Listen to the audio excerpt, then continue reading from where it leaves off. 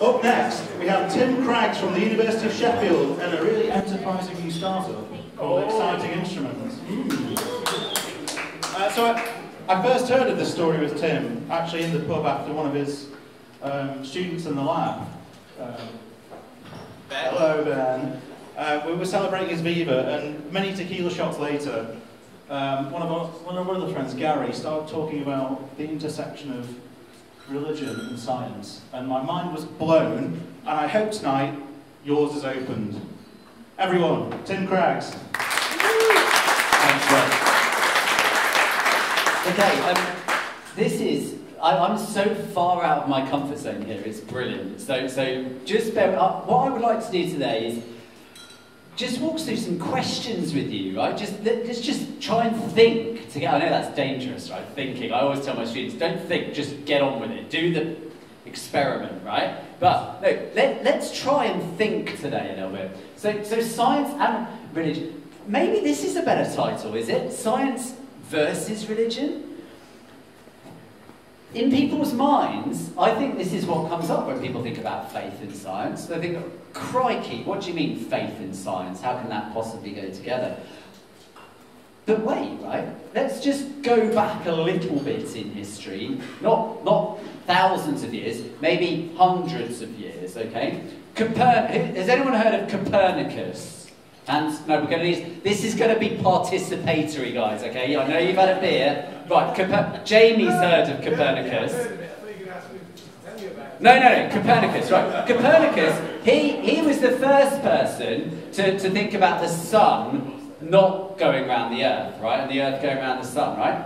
He was a Catholic Christian. Did you know that? I didn't know that. I didn't know that, actually. I'm lying, clearly. Okay, what about some other people, right? So people, if I said, who's the father of genetics? That is a really tricky question, right? Who's the father of genetics? Any names? You're not allowed to answer. Any other names spring to mind? Yeah, go on. Mendel, brilliant. Do you know what he did? Do you know where he did all his experiments? Monastery. In a monastery. He did. Oh, exactly right. He was an Augustinian monk, right? Why? I'm just coming back to it. Why? Why do we have in our minds that science and religion are somehow at loggerheads to each other? That's never ever been the case historically. So this is just to give you some idea about what I do in my day job, right? This is some of the things. So I work at the University of Sheffield. I don't know what it is about academics. They like to call their labs after themselves. So sorry about that. But this is the Craggs Lab. Because it's my lab. But we build cool instruments that allow us to look, this is really cool, right? We can look at one molecule at a time. It's absolutely awesome. And what that means is, I'm not going to make you do this, but if you all stood up, right, and we were trying to get say we only had access to the average height of everybody in the room, it'd be pretty useless. Pretty useless. Because, it turns out we've actually got half a room of giants and half a room of midgets, right? And, sorry, but and the average is useless. It's useless. It's the same in everything, right? So at the molecular level, you've got to go down to that level of one molecule at a time. And so we built kit to do that in the lab, and now recently we built kit to do that so everybody else can do it as well. So we've just spun out this company, Exciting Instruments. What a great name, Rob. Thank you. It's a great name. It's a great name. Because we use a laser like this. I know, I was so pleased they gave me a laser, right? We use lasers to excite the molecules. So that's why it's called Exciting Instruments. Anyway, that's the instrument. So what I want to do is just preempt this with saying, I am a scientist, right? That is what I do. And so it's not just about, what I want to, before we go any further, is just talk about some of the fun and the complexity of life, right? So again, this is a bit participatory. How much DNA is there in your body? If you were to take all of the DNA in your body, right, all of it, in every cell, and stretch it out, how far would it go? Okay, are we talking to Hillsborough and back? Oh, very good. Oh, this is going to be higher, lower, higher. No, we're not. We're not talking to Hillsborough and back. Are we talking to Barcelona and back?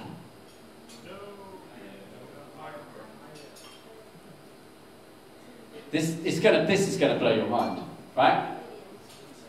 We're talking to the moon and back 105,000 times. That's how much DNA there is in your body right now. Right? I know that was a silent bit for anyone listening on the radio, right? That was me with my mouth open. Look, seriously, I took that picture with my telescope, by the way. That was bloody cool as well. It's the moon. Good. Okay. And all that DNA in your body, every time a cell divides, you've got to copy that. In every cell, your cell is about a micron, 10 microns, right? There's 2 meters of DNA in one cell. What? How does that get packaged up? How does that happen? That's what my lab wants to know. That's what we're interested in understanding. And to get to that, we've got to go one molecule at a time. We've got to get in there and see what's happening. I love science. It's my job. It pays my salary. Well, until the instrument pays my salary. But it has limits. That's got stuff in it. Okay, here we go. Right. What's going to happen? What happens when I let go of my phone? What happens? It falls. Okay? Right. We're going to do another experiment. What happens when I let go of my phone? It falls. Great. Right, great, lovely. What happens? We're going to do another experiment. What happens when I let go of my phone? It falls.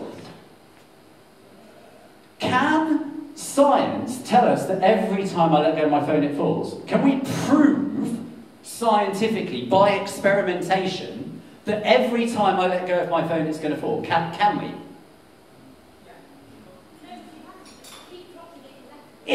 Right, you cannot prove it. Science cannot prove that. We assume every time we do an experiment that's at a different point in the future that we get the same answer. That is an assumption, right? That is, let's give that another word. That is faith.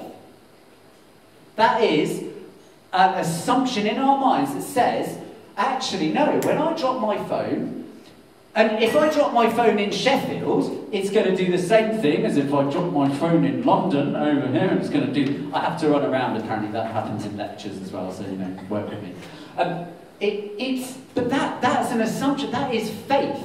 There isn't anything else. Literally, science can't prove that. You've got to assume it. Okay. So does science provide? Yes. Are there limits to the sort of questions that science can ask? Yes. I think it can, right? There are. If you go to your optometrist, right, they're going to look in your eyes. And they're going to say, oh, you've got a little bit of a, whatever it is, slightly oblate cornea or something, I don't know, I'm not an optometrist, who knows. Right, but you go home and you look in your partner's eyes. What are you looking for? Love. Acceptance, emotion. Can't bottle that up. Can't write a formula for what that is. Is that any less real? No. It absolutely isn't. Especially as we've heard in the previous talk. So has religion, has faith got something to fear from science? I was talking to a couple of people earlier about God of the gaps ideas or anything else. Let me tell you something. When we do experiments, from my own perspective as a man of faith, we're just discovering something about the way God's made the world. That's all we're doing. The fact that we understand it won't take away from the genius. The fact that we've listened to that wonderful poem and then had it unpacked for us doesn't take away from what we've heard or understood. That reality is not changed. We just know that someone's behind it. So no, there's no fear in faith. And then let me tell you something else. When we truly do good science, what are we trying to do? We're trying to understand the world. What does that, phrase that up? We're seeking truth. We're trying to find truth. I'm going to tell you a secret. That 90% of the world doesn't believe anymore. There is truth. There is actually an absolute truth. This whole relativism, utter bollocks, excuse my French. Your truth, Dan, your truth, and my truth, you can't, there is actually truth. You can't just say, oh no, that's true for you, but it's for me, I prefer to think about it like this. We can have opinions, but there is truth. And scientists believe in truth, because otherwise there's no frickin' point in me doing an experiment here and someone else trying to repeat it somewhere else. There is a truth that we're trying to get to. That's what science is all about. And that's why faith has nothing to fear from science, because there's truth. And when we're trying to search for truth, that's great. There is nothing. There's no dichotomy. There's no war. There's no fight. Because we are in the search for truth. There's no fear. So the last part of this little chat, which I'm really enjoying actually, so thank you for listening and laughing in all the right places and all that kind of stuff. I just want to touch on what is probably the most iconic kind of clash, right, where people think, my goodness, you know, well, okay, you're a scientist, and you tell me you're a man of faith, but come on, you know, Genesis, where did we come from? God made the world in 6 days, 4,000 years. What about evolution? So let's just get there. Let's do it, right? We've got 5 minutes. I'm not good at saying that. 5 minutes in. Yeah, perfect. Right, so let's start. Let's start. It turns out, actually, the guy who came up with the whole Big Bang Theory is a chap called Georges Lemaitre, which is really badly pronounced French. But yeah, he's Catholic, Christian. Died in 1967, something like that. But let me just take us back. Let's just think about this for a minute. What happens at the Big Bang, right? So you've heard it, has everyone heard of the Big Bang? Probably. It's like the beginning of everything, of the universe. But it's not just the beginning of the universe. Because what Einstein said, and I'm going to need hands here, so you're going to have to bear with me because I've got to hold a microphone. Einstein says, you've got, like, we're all happy with, like, coordinates, I guess, right? We've got X, Y, and Z. That's the 3 dimensions of space that we live in. That's fine, okay? What Einstein says is that actually time is kind of the 4th dimension, and it's all part of the same thing. So what happens at the Big Bang, right? We've got this expanding space. Well, literally, we call it space as well, don't we? So that's kind of helpful. We have expanding space. It's fine, I don't need it. I don't need it. Don't worry about it. I messaged Ben earlier because I was sat next to him and I didn't want to interrupt anyone. I said, it's always hilarious. I find it really hilarious when tech firms can't make the tech work. It's just hilarious. But anyway, so... Yeah, you did, yeah. So, the point is, we've got the Big Bang. It's not just space that's going from literally nothing and expanding. Actually, scientifically, we cannot talk about a time before the Big Bang. Think about that for a minute. That is the beginning of time. That's a creation event. That is like the start. We cannot scientifically talk about anything before that. It's impossible mathematically to go into the detail. That's called a singularity, right? It's like infinity. It's like there is no information that can pass through that moment. That is the beginning, not just of space, but of time. So scientifically, we have a moment of creation. Interesting, right? What's the other big bugbear when people talk about science and faith? Come on. Dinosaurs, evolution, that, right, exactly. Evolution, let's go there. In the Bible, we have a story at the beginning of Genesis. We have a story. In fact, we have two stories. If you look carefully, which some of you may have done, right? We actually have, it's clever because they've called it Genesis 1 and Genesis 2, so you know that there's two stories. No, it's like the chapters, but there's two stories, right? But in the second story, God says this, or the Bible says this, but you know, whichever. Says, let us make man. Oh, I'm getting ahead of myself. Yes, that's exactly it. Magic! It wasn't magic, it was divinely inspired. Then, just look at this. Then the Lord God formed man from the dust of the ground and breathed into his nostrils the breath of life, and the man became a living being. I'm going to break that down, right? The Lord God said, formed man from the dust of the ground and breathed into his nostrils. There are two steps. Two steps, right? We are completely at liberty to understand that sentence, formed from the dust of the ground, as a process of pre-existing matter, the dust of the ground. It's already there. That is absolutely fine to understand in an evolutionary mindset, right? The body that we have was produced from evolution. Church says, absolutely, that's totally possible. We're not going to give it our rubber stamp of absolute truth, because frankly the scientists aren't absolutely ever true about anything, right? Or sure in that sense, but it's perfectly possible. So that's fine.